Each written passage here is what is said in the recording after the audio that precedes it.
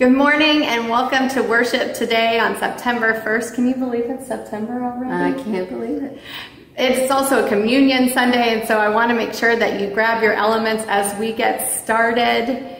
And it is also the start of a new worship series, Wesleyan Rooted. So I am very excited to hear what Pastor Charlie has to say today.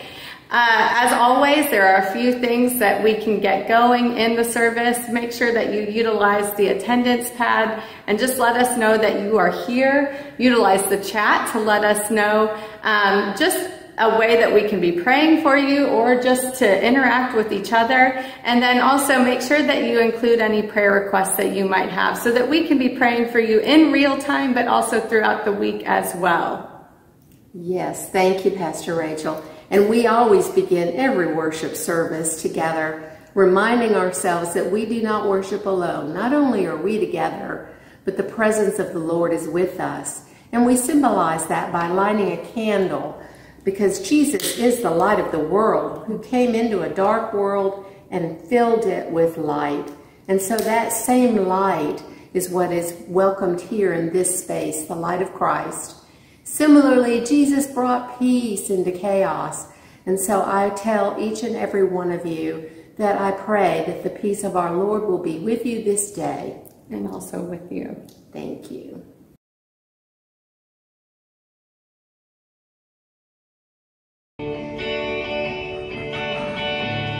Look at the sky and I wonder why, or how or who you are. Could there really be someone up there, out there around me, who died for me? Oh, I want to believe. Lord, help me believe. Help my unbelief when those hard times roll in. In a world like this, in a life like mine, with so much going on, going wrong all the time, could I see a little light to pour into my endless night and tell me things will be alright? 'Cause I wanna believe. Oh, help me believe. Help my unbelief when I don't understand. My faith was tested, of the truth I pushed it aside, and then I wandered aimlessly, oh, searching for a guide, but only you can provide. And I've made so many mistakes in this life, I know you forgive me, and I'll try.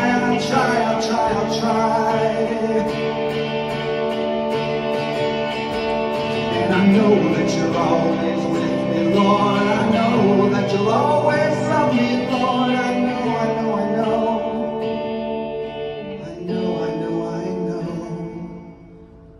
Oh, I want to believe. Lord, help me believe. Help my unbelief when I don't understand. Oh, I want to believe. When I feel like my prayers don't get answered, when I feel like you're not listening to me. Oh, I want to believe. Help me believe. Help my unbelief when I can't understand.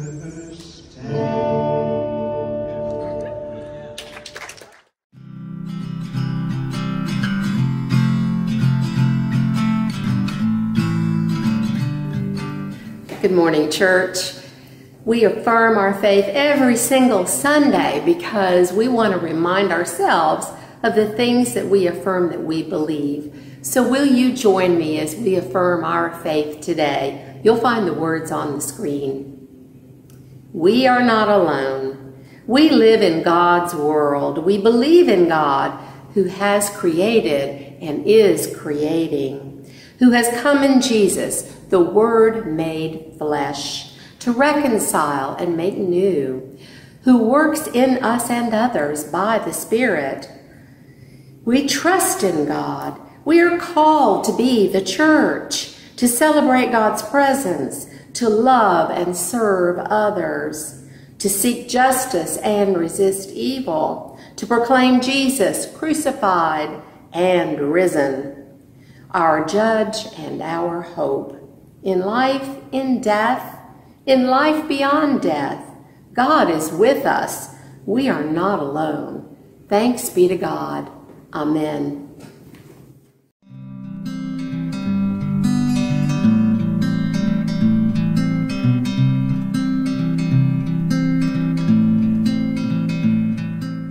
Hi, everybody. In today's scripture reading, we're going to be hearing from Psalm 119.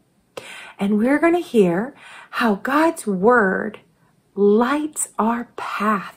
It's a lamp that guides us on our journey in life.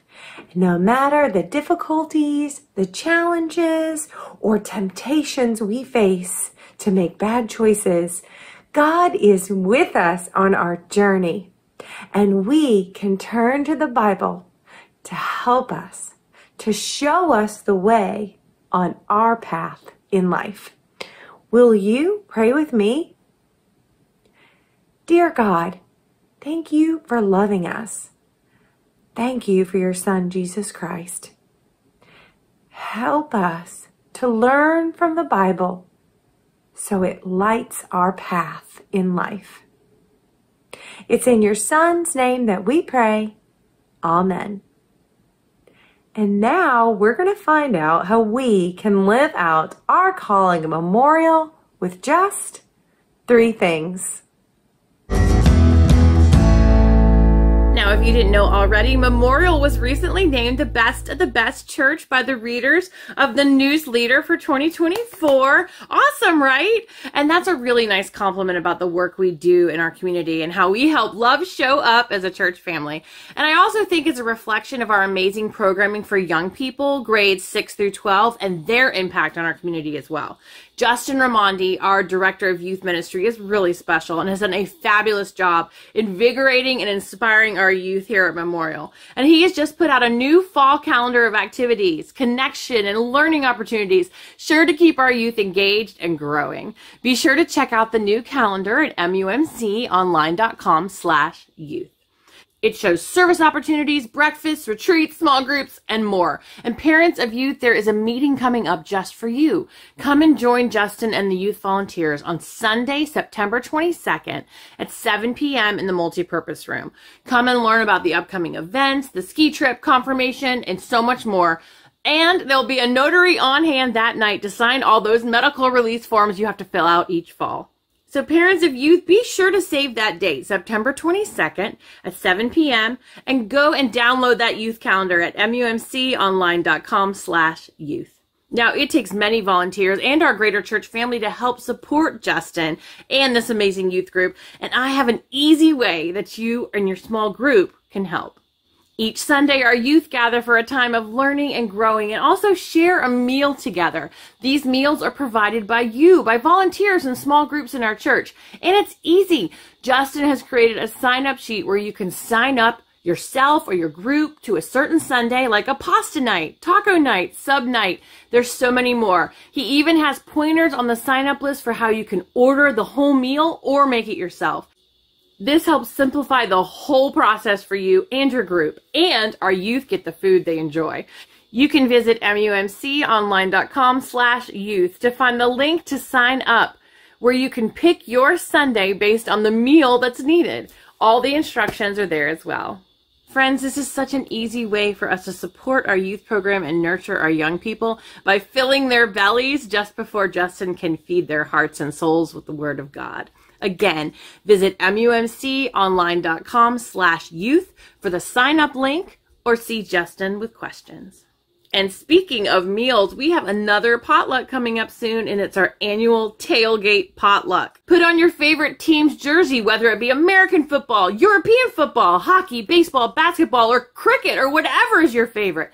Bring a dish to share, a side, a veggie, a dessert, or maybe even one of your favorite tailgate finger foods, and join us Sunday, September 15th at 12:15 p.m. in Maxwell Hall. Remember, Memorial supplies the main meat and drinks, and y'all bring the rest. So pick your favorite dish, find your favorite jersey, and join us Sunday, September 15th at 12:15 in Maxwell Hall for some yummy food, good conversation, and connection with others in our church family.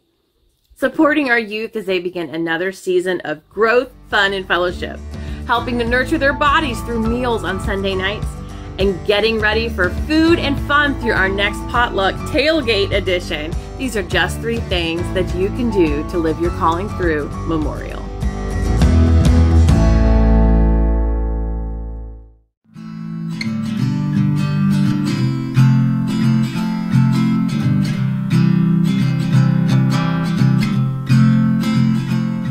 Friends, we come now to a time of tithes and offerings in our service, and we really just want to celebrate some wins as we do that, and the wins that your gifts help us enjoy and celebrate along the way. So this time of year, I think it's always good for us just to stop and remember that as the kids went back to school a few weeks ago, we actually get back into class here at Memorial as well. I'm celebrating that our classes are up and running again. We have a new members class going. We have Pastor Rachel putting a class together on Wednesday night. I've got a class going on Wednesday night. We had 20 people there last night. We have a number of other classes and opportunities to connect through groups and meetings and studies all the way through the week. And we can only do all of this, we can only have all of these classes, have those resources because of the gifts that you bring.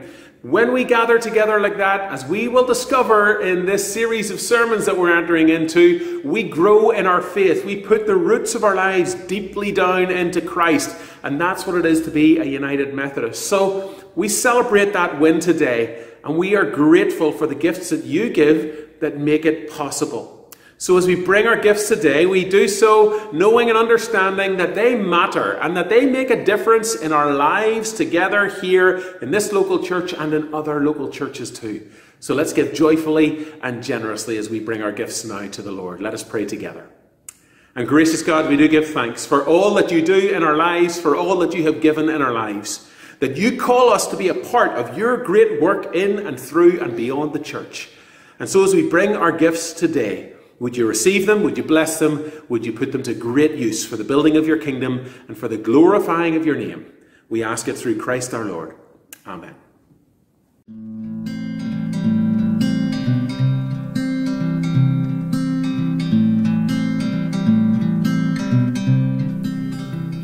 Good morning, family and friends of Memorial. As we continue our worship today, it is time that we go to the Lord in prayer. So I ask you, invite you, put aside all your cares, your worries, just be real, be still, and come to the Lord with all the things that are weighing heavy on your heart, or all the things for which you are grateful. Good morning, oh God, King of the universe and author of love. As we enter your holy presence, Lord, we do so with hearts filled with both awe and wonder that you created us in your image and gave us the priceless gift of full and eternal life. When the universe was shrouded in darkness and chaos, you said, "Let there be light." From that mysterious moment, you chose to give the universe light and love and brought order into chaos. You created life in all its beautiful, amazing, and diverse forms and set into motion the laws of physics that regulate the machinations of the universe. In your wisdom and mysterious ways, O God, you chose not to eliminate chaos and the random nature of things throughout the universe. In so doing, you have shown us how to live despite the chaos surrounding us. And in the wonder of who you are, you chose to show us how to live and love, even when the randomness and chaos of this world frighten and threaten us. You inspired others to give us your word through your precepts and laws. and the living example of how to live in love by becoming one of us as Jesus, the one who has shown us the way, the truth, and the life that leads to love and peace, despite our circumstances. But God, the noise, darkness, and evil and chaos often distracts, confuses, and blinds us to the wisdom of your ways. Will you help us to remember that you have given us what we need to navigate even the darkest and most violent of life's stormy seas? So please help us to see that your word is the light before our feet that illuminates the path we are to follow, that leads to love, full life, and peace. And will you remind us that your laws do not bind us, but free us to follow Jesus without fear? And this gift of prayer gives us assurance that even when it seems you are far from us, you hear our every thought. Ask us to wait patiently and often answer us in unexpected ways. Help us to return again and again to the wisdom of your life laws for us, that we may, with joy and abandon and free from fear, care for the sick among us, feed, clothe, and house your sheep and your lambs, and visit in prison even those who have broken yours and human laws. Help us to see, too, God, that forgiving others frees us from the tyranny and poison of unforgiveness. With our thanks, please hear us and all the unspoken things within us as we pray in one voice, as Jesus has taught us, saying, Our Father, who art in heaven, hallowed be thy name. Thy kingdom come, thy will be done, on earth as it is in heaven. Give us this day our daily bread, and forgive us our trespasses, as we forgive those who trespass against us. And lead us not into temptation, but deliver us from evil. For thine is the kingdom, the power, and the glory forever. Amen.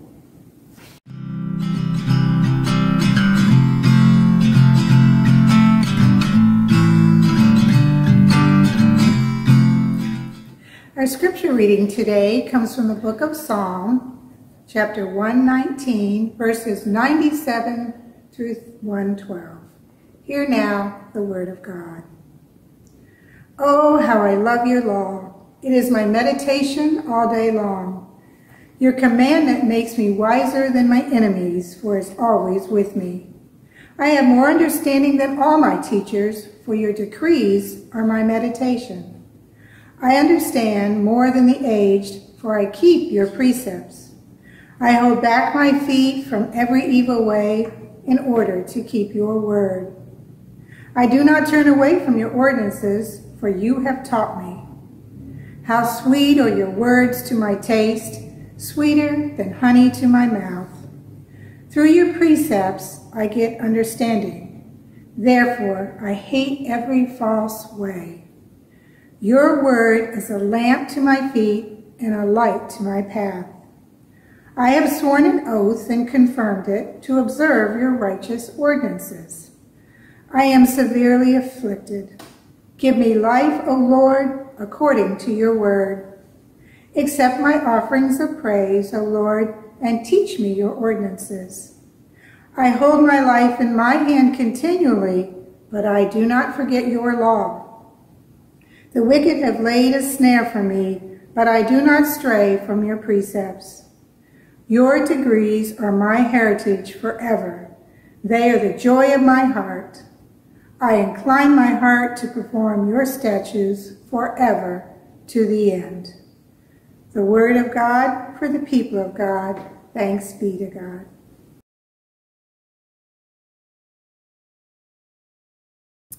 Friends, I had a little bit of trouble during this week. My back went into spasm on Monday morning first thing, and that really knocked me out for a few days, which in turn knocked back a lot of my sermon preparation for this service. So I'm really thankful to my friend and colleague, McGray de Vega, who had written a sermon for use in this series that we're starting today. Yes, this is the first Sunday in a new series of sermons called Wesleyan Rooted that is going to take us all the way through to the end of September. Now, Wesleyan Rooted is actually the brainchild of our bishop, Tom Berlin. When he arrived in Florida back in January 2023, he started to tour his way around our conference, meeting church families and clergy, and generally getting a feel for our conference area. And as he did so, he made an observation. He was meeting lots of great people in United Methodist churches, people of deep belief in Jesus Christ and in the good news of the gospel, people who were practicing Christian faith to the very best of their ability. And of course, he celebrated that then, and he celebrates it to this day, the richness of that faith that he found. But as he interacted with folks, he also noticed that many of these people who were members of United Methodist churches just didn't seem to be able to articulate much of what it is to be a United Methodist follower of Jesus Christ, or why that matters. I mean, yes, it's very true that across the spectrum of Christian faith, there is much more that unites us with Christians of other denominational backgrounds than there is that separates us from them. But that never means that as United Methodists, we don't have our own distinctive approach to the Christian faith. There are things that are important in our tradition, things that we believe help us understand the gospel more deeply and practice it more fully. And we believe that these things are very, very important today, as important as they ever have been in our world. So, in response to this observation, Bishop Berlin at this year's annual conference asked every local church in our conference to preach a series of sermons this fall that would help the people called United Methodist in Florida to understand a little bit more about our tradition, to be inspired by it. And given that pumpkin spice is now back on the menu at Starbucks and we are therefore officially in fall, it's our time to preach that series. As we preach our way through it together, local churches across our annual conference will be focusing on 5 things that are important to United Methodists: growing deeply, reading faithfully, loving actively, embracing widely, and serving impactfully. Over the coming weeks, we will be diving into each one in a way that is going to help us build a sense of who we are as United Methodists, why we do Christian faith the way we do it, and what difference we believe it makes in the world as we do so. So today, I get to start with the first one, growing deeply, which is kind of funny in that Margaret and I would both tell you that growing things is not our thing. I mean, seriously, if you have ever given us a plant, or if you ever try to give us a plant, we will both let you know right off the bat that nothing grows in our house. Our place is where the plants come to die. But that said, we're not talking about pot plants when we are thinking of growing deeply as United Methodists. We're talking about you and me, about people, growing in grace as committed followers of Jesus Christ. And that is something that has been at the very heart of the Methodist tradition since its very beginning. Let me tell you some of the story of our beginnings, just in case you were not aware. The year is 1729. The location is Oxford in England, where Charles Wesley, one of the sons of a preacher man named Samuel Wesley, is attending university. Now, young Charles has grown up in the Christian faith and is committed to following Jesus Christ. At Oxford University, he meets several other Christians who share this sense of commitment to the Lord, and they start to meet together around this shared desire to grow deeply in the faith.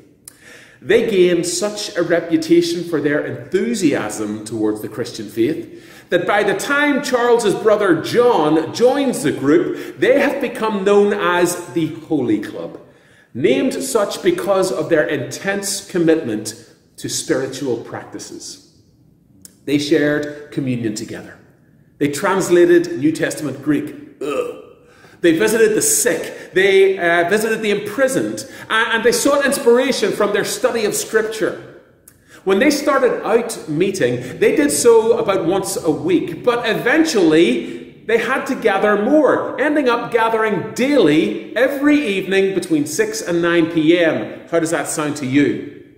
Their methodical approach to the Christian faith was mocked by those on the outside of the group.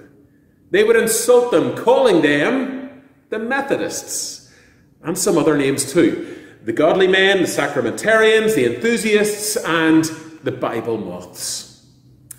Initially, John Wesley did not appreciate this pejorative name, Methodists. He felt deeply insulted by it. But his brother Charles suggested that they ought to just own it and embrace its suggestion. To be a Methodist simply meant that they were Christians taking seriously the practice of their faith.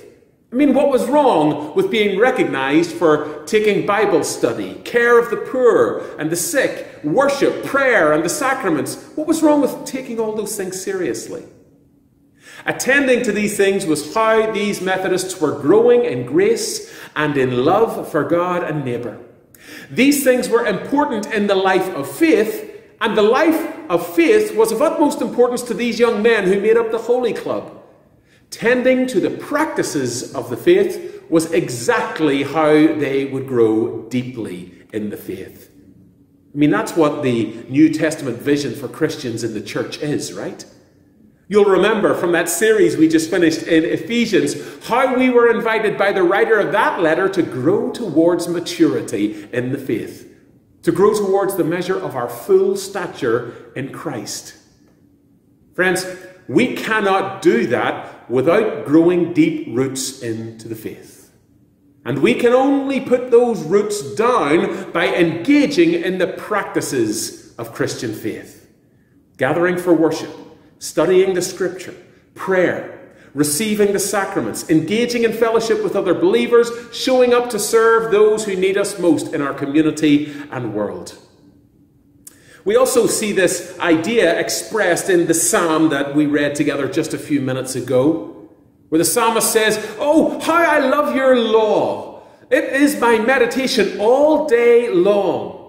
Where he goes on to say, "I understand more than the aged," that's those who are a little bit older, "for I keep your precepts." Or, as Eugene Peterson puts it, "I've become wiser than the old sages simply by doing what you tell me to." The psalmist gets it. He understands that by practicing the faith, by being methodical, we grow in the faith. And the OG Methodists, the Wesley brothers, along with all the other members of the Holy Club, they got that too. If they wanted to grow in the faith, if they wanted to be rooted and grounded in love, if they wanted to be wiser in the faith than the old sages, which they did, they had to practice it on the daily. And that's what they did. And boy, did they grow in their faith.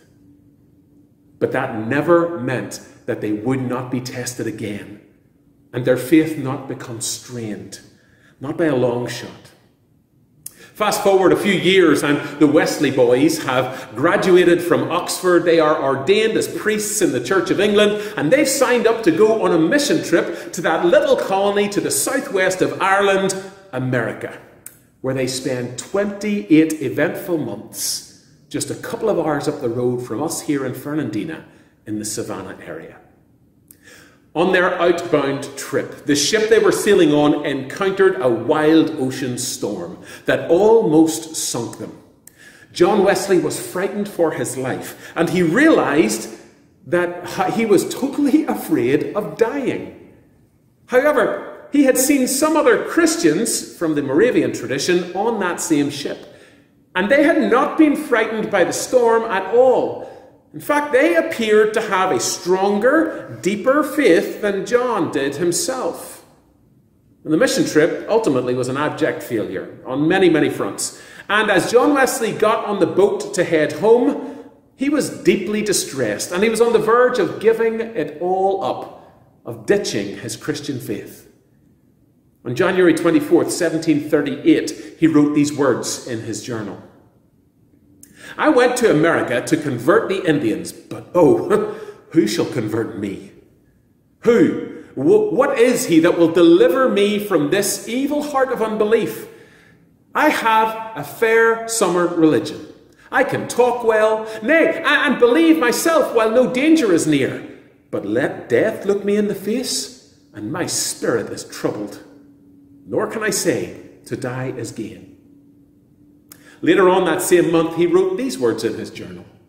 "By the most infallible of proofs, inward feeling, I am convinced, number one, of unbelief, having no such faith in Christ as will prevent my heart from being troubled, which it could not be if I believed in God, and rightly believed also in him." Friends, even John Wesley, the celebrated founder of our Methodist movement, the committed member of the Holy Club at Oxford University, the zealous man of faith, even he had stretches of time and experience when his faith felt weak. But he never stopped engaging in the practices of Christianity that had become part of his rhythm back in those early university days. He kept on praying, kept on reading scripture, worshipping and receiving the sacraments. He kept on showing up to Bible study, and that was ultimately to be significant. After returning from Georgia, John Wesley met a man called Peter Böhler, who just happened to be a Moravian bishop. That's right, those same Moravians that had been so impressively faith-filled on Wesley's outbound ship to America. He asked Böhler what he should do about this crisis of faith that he was having. I mean, should he continue to preach? How could he when he was having such inner struggles and feelings of spiritual emptiness? Böhler said that he should continue to preach. "But what can I preach?" asked Wesley. "Preach faith until you have it. And then, because you have it, you will preach faith." This was a reminder for John Wesley of something that he had actually known all along. Practicing the faith is never about checking off a list of things that just have to be done because we are Christian. They are not the end in themselves. Rather, the practices of the faith are the means to an end. That end being a deeply rooted, mature, vibrant, sustaining Christian faith. Or, as my friend and colleague Magray de Vega puts it, we don't do spiritual practices in order to be saved.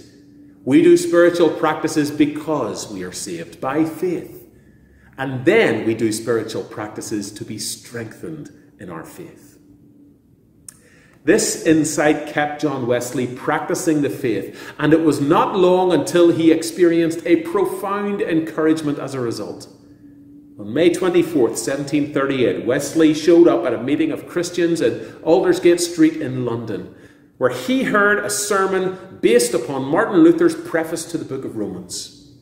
Afterwards, later on that night, as he ruminated on what he had heard, Wesley had a profound and deep experience of assurance that God loved him with an everlasting and unbreakable love, and that in this love of God he could find rest. He famously wrote in his journal that night that his heart had been strangely warmed. And all of this happened because John Wesley did not stop practicing the faith. Even when he doubted its reality most, he practiced the faith until he had strong faith. Friends, we are all called, all of the time, to practice the faith. And it is by practicing the faith, even when we are struggling to make sense of it all, that we put our roots deeper into Christ. And we grow a mature, assured, transforming and sustaining faith. These things matter to us as United Methodists because we still hold to the truth that growing deeply in Christ happens by practicing the faith in our life together. We develop strength in faith by meeting together for worship, by studying together, by being in connection and service with one another. In doing so, we receive encouragement from one another. We are challenged in conversation and study. We are changed by our care for the needs of those who need us most in the world. And in it all, Christ meets with us by the power of the Spirit and does the work of transforming us from the inside out. So let me ask you a few questions today. How are you growing in the faith? How are your practices of Christian faith going in your life? Have you forgotten some of them? Or knowingly left some of them behind at some point, thinking that you're just going to be okay in your faith? My friends, to be a United Methodist Christian is to let our lives and faith grow and be shaped by the method or practices of the faith. So if your Christian faith has been a little bit stale recently, or if you have been tested in recent days and you find yourself experiencing some doubt, I say to you that maybe it's time to re-engage the practices of faith. Or, as Bishop Bowler of the Moravians might have put it, practice the faith until you have it.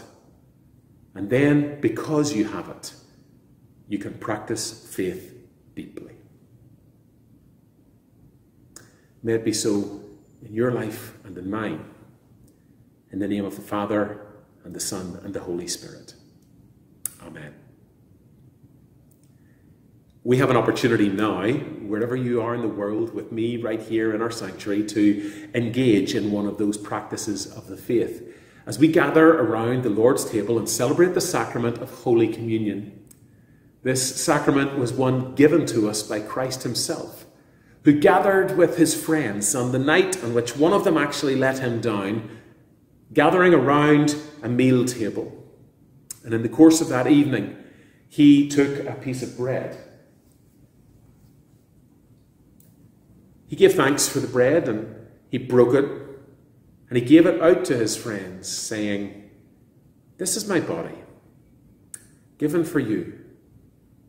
Take and eat in remembrance of me." The scripture tells us that in the same way that night after supper, Jesus took the cup and he gave thanks for what was in it and he shared it out among those friends who were there, saying, "Take and drink from this, all of you. This is my blood of the new covenant poured out for you and for many for the forgiveness of sins. Do this as often as you drink of it in remembrance of me." And ever since that night, we have gathered in moments like this to remember Christ, to remember his call to grow deeply in the faith, to remember that he himself, by the power of his Spirit which he has given to us, is the source of our growth in the faith. And dare I say it today, to remember that that growth in the faith, that deep growth, happens when we do things just like this. So wherever you are in the world today, I hope you hear the invitation that Christ has extended to all of us to gather around this table and to partake of these elements and to enjoy this sacrament as a means of drawing closer to Christ. So wherever you are, I hope that you have some elements in front of you. And I invite you to take a piece of that bread, to hold it for a second and be reminded that this represents Christ's body, given for you and for the world, so that we might know new life and growing deep faith in the one who's sharing this meal with us. This is the body of Christ that was given for you. Take now and eat in remembrance of him.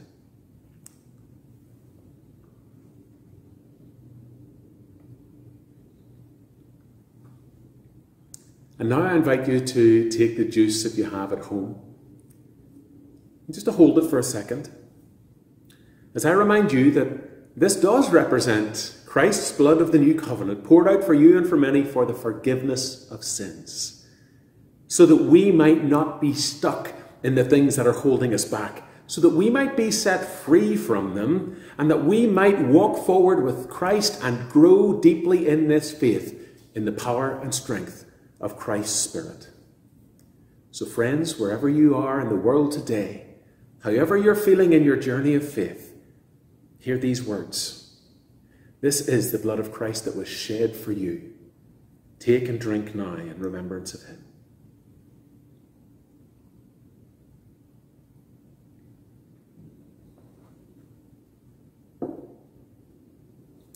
Let us pray together. And gracious God, we thank you that you call us to grow deeply in this faith, that you have given us the practices by which we can do that, one of which being this sacrament which we've just shared, and we thank you for it. And may these gifts that we have received today call us forward so that we might continue our journeys with you, growing deeply in this Christian faith.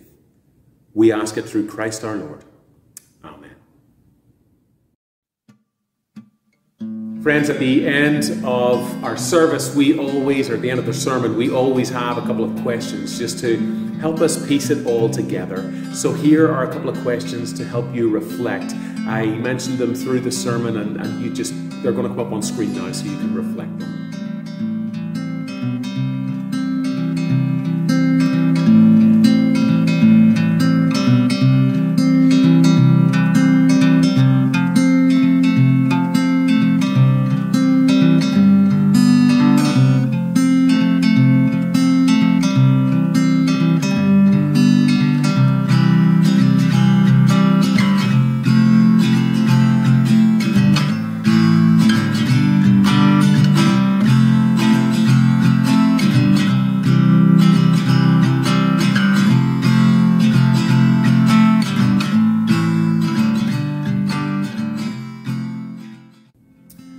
And that brings our service to a close today, friends. Thank you as always for joining us in this moment.